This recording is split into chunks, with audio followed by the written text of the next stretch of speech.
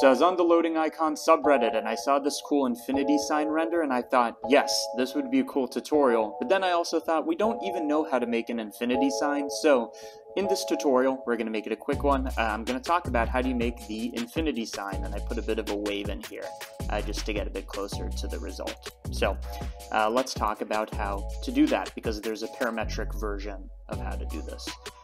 Starting off with a new Blender scene, go to geometry nodes, take the cube, make it a geonodes thing, delete the thing, and we are going to take a mesh line, and the idea is we're going to make a parameterization or a transformation that takes us from this line to the infinity symbol.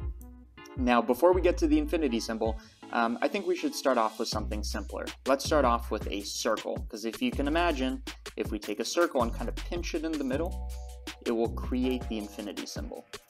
So here's how we do that. Anytime we want to transform something, we're going to use set position. So we're taking the line, we're resetting the position to what? To something custom, a custom function. I'm going to make it so that we can control the X, Y, and Z coordinates.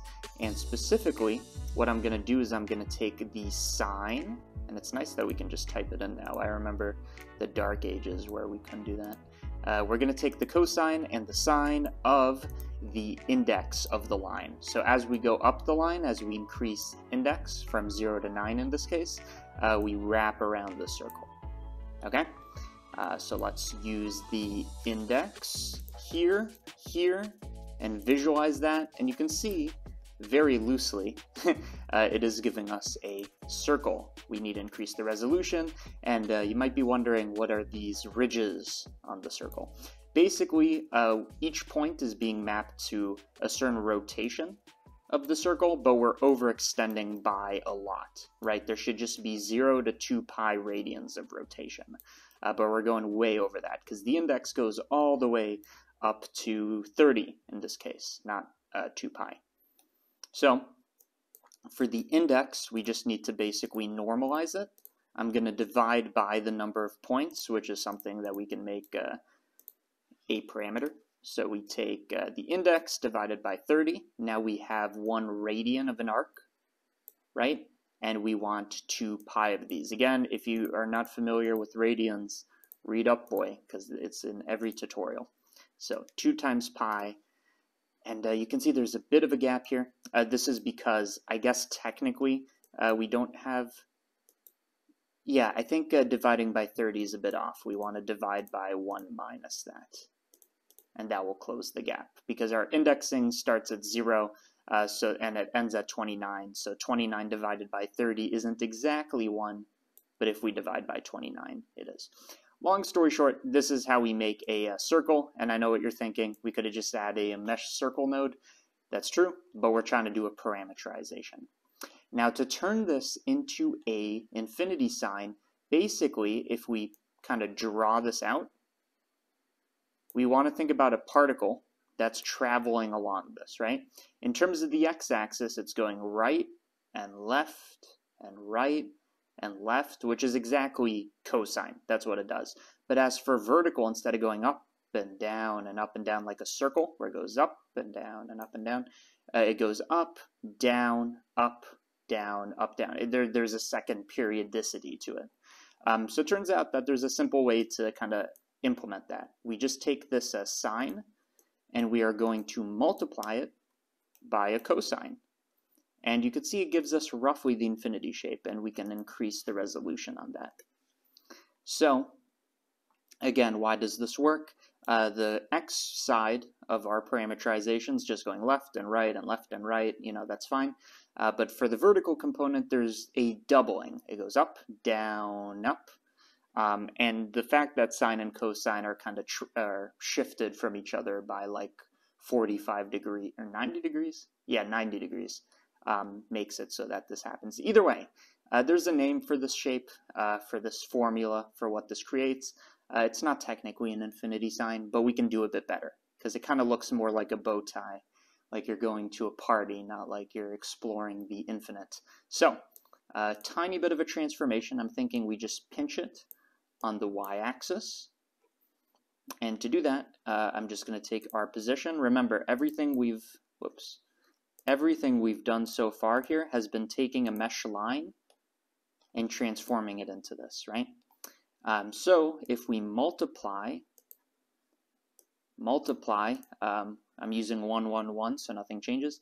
We multiply by a y-coordinate less than 1, we get this pinching, which makes it look more like a infinity sign. And if we were to just visualize what we did here, because I think that's cool, I'm going to mix this with the position like this.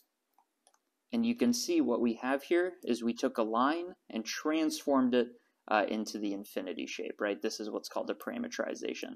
And if we wanted, because this is a parametrization, by the way, so we can go along the curve relative to a single input, we could actually have a particle travel along here. So let's do that. What we can do is we can have let's say we have a sphere, something like that, travel along the curve. I'm going to make it much smaller. We need to somehow extract the position of our points along, our position along the curve. We need to extract that information. And I always forget what this one's called. If we go to the curve, and yes, sample curve, we have a node just for this. So I think so far, technically everything we've done is a mesh. So if we take this, take mesh to curve, so now this is a curve object, we sample the curve, we now have a position output for this. Now it might be, we'll see if this works. We might need to do some kind of instancing stuff, but we could try to transform via the position. That seems fine. And as we increase the factor, you can see we're traveling along the curve. And the seam is right here. This is where 0 and 1 meet. So if I was to now increase this by a time function and want it to be periodic, we just throw a fraction in there, and now we have a perfect looping periodic infinity function. Periodic is probably the word. My mom has been watching this entire tutorial, and I don't know if you're clapping because I said periodic instead of periodic, or if I just, yeah. Either way, I think we're at the end of the tutorial, and maybe I'll do something else with this now that we did the infinity sign. Either way, at the end of these tutorials, I like to pimp the ever-living, I gotta pee, so let's say urine. I like to pimp the ever-living urine out of the Patreon. Link in the description if you want 3 benefits. The first benefit when you join Patreon is you get early access to tutorials, so you could have seen me make this infinity sign, which kind of seems useless, but we might use it in a different tutorial. Not trying to minimize our work here, but I don't know what we're going to do with this quite yet. Maybe we can do that render I saw. Either way, you can watch this a day early or sometimes multiple days early. I am in a trance with this sample position thing. Second benefit you get when you join the Patreon is you get access to blend files, so you didn't need to make this yourself. I'm just going to upload it as a thing that you can use just so you can have the infinity transformation. Sounds pretty cool. And lastly, exclusive tutorials. You get access to those. Those are not available for free on YouTube. I make those once or twice a month is the idea. But in general, I try to keep everything available for free on YouTube. So if you want to join the Patreon and support what I do, even $1 is super cool. So thank you for watching, and I will see you on the next one.